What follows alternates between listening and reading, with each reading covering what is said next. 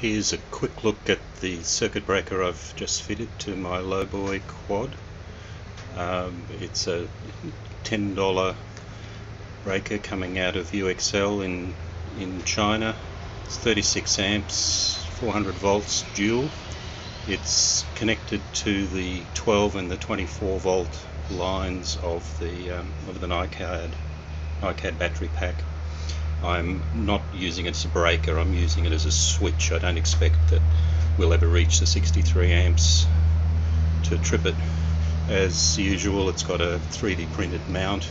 I'm not using the DIN rack mounting. I've just screwed it in with M3 screws, and it's also a convenient place to hook up my voltmeter, which is down there.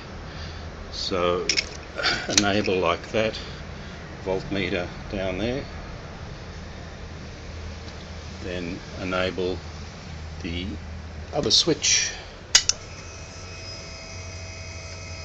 Fuel pump's running. Where are we? So clear prop,